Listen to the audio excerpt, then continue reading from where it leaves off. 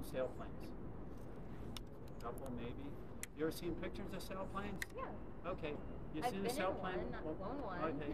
You've seen one. If you ever see them, sometimes you'll see them, and you got these long wings, and the wings will go like this, but the center sort of stays neutral. Well, don't look at the wings. But think about yourself. You're not moving. That's good.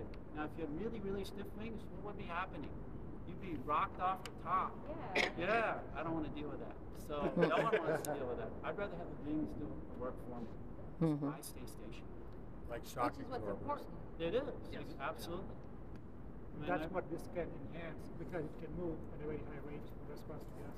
You know, along the lines, we just did, and I talked about the F-18, we just did this is like the first.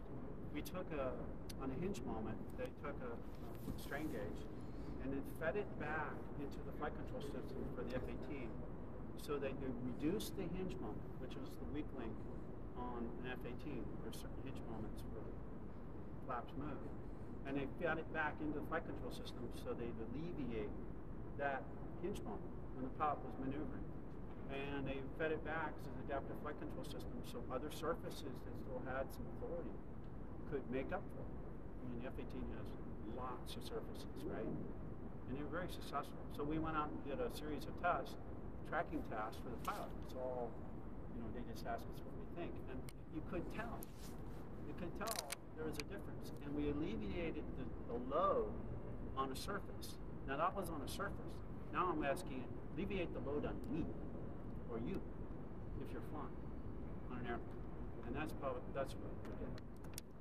So that'd be very cool. When you're going to fly with the flap down at 30 or 40, are you expecting anything different than if you would have flown with a regular flap down that low? You know, at cruise? What are you expecting? Anything different, or it's just going to be? Well, we're going to go back to the CFD analysis, and so it's a build-up.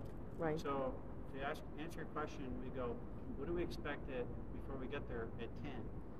And then as we get closer to that, and if it starts to change, then we'll go back and reevaluate our models. That's what's important. So when we get to 20 and 30, we'll probably have a good expectation of what will happen. And right now, we're expecting that maybe at the higher angles of attack, we may have a little bit of separated flow, maybe. So basically, I mean, I'm going to ask you, do you expect it to be just like if you had your flying with your flaps down, you know, at cruise? It should be pretty close. These, the shooter mentioned, these won't generate as much lift, so Tim will have to fly a little bit faster. But when you balance everything out, it should be pretty similar for Tim. Fowler flaps, what they do, remember, they go and they go out. They actually increase their surface area. Right. Okay. So that's why there's a higher C-sub coefficient lift. Right, but this won't increase the surface area. It won't. Right. But that's not really the point of it. Right. Doing other things with I'm just asking if you had any idea of what the difference would be. That's what I would expect. Well, the higher speeds. I would say you've experienced it in the sim. I mean, we have a piloted sim that Tim practices all the maneuvers in, so we have our best estimates of what's going to happen if he's flown those. Right. Plus the build-up approach under 0B, we've flown with the Fowler flaps in down positions fairly deep, so he's experienced, but pretty close to what we expect to see. But it's not going to be 100% reloaded.